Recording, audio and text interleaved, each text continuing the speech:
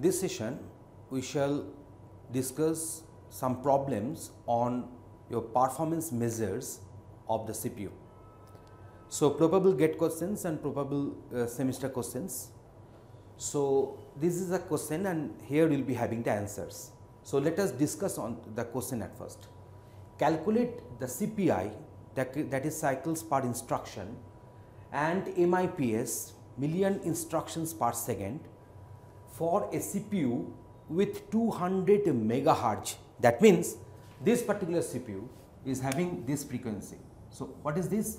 This is nothing but your F or frequency, okay, which is executing a benchmark program with the following instruction mix. So, this is the instruction mix. What are the categories are there? Arithmetic and logic unit oriented instructions, load and store instructions, branch instructions and others. And this particular program is, these particular instructions are having this amount of percentages of their occurring. If you go on adding them, obviously you are going to get 100. And this LU instruction is having 1 cycles per instruction. CPIs for the respective categories have been written in the third column. So, here we are considering that this particular program is having a mix of 100 instructions with this categories, with this respective percentages. So, I shall have to calculate the CPI and MIPS. Before going for the solution, let me tell you that it is having a prerequisite of the previous videos where we have discussed this MFLOPS and then this CPI, MIPS, everything we have to discuss in that particular video. Please go through that video and then come to the solution. So, let me go for the solution at first.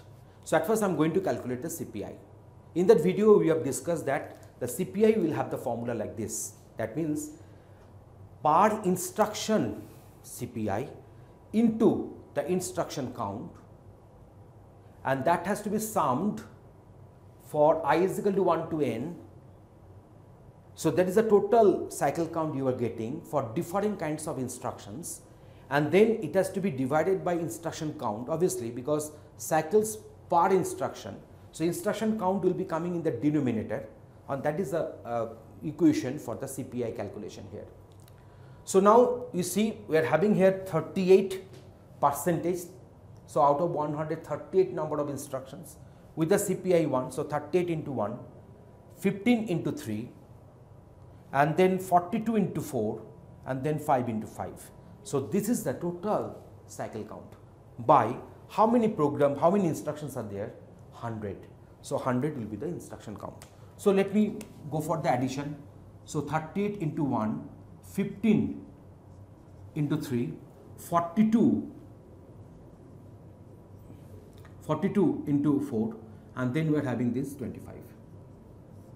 So, if we add them, it is 70. If we add them, it is 108. So, 108 plus 168 is nothing but your 276. So, 276. So, 276 by 100, that is 2.76. Okay, so this is a very simple calculation I have done. Now, MIPS, what is the formula for MIPS? Please watch the prior videos. Clock rate by CPI into 10 to the power of 6.